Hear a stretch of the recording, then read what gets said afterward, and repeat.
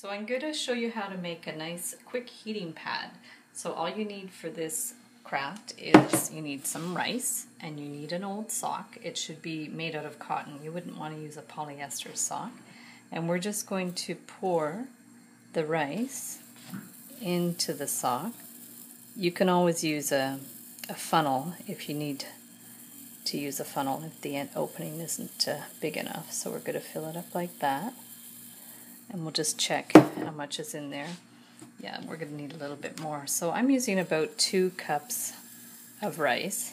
So I think that's probably a minimum of what you would use. So there's 2 cups of rice, looks perfect.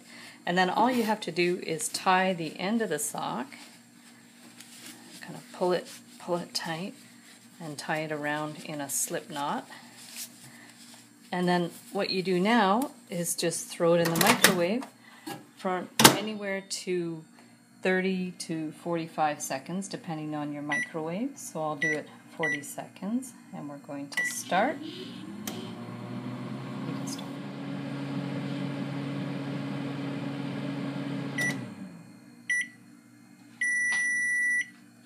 And then I would actually let it sit for about 30 seconds for a minute, you know, just to let the heat settle in.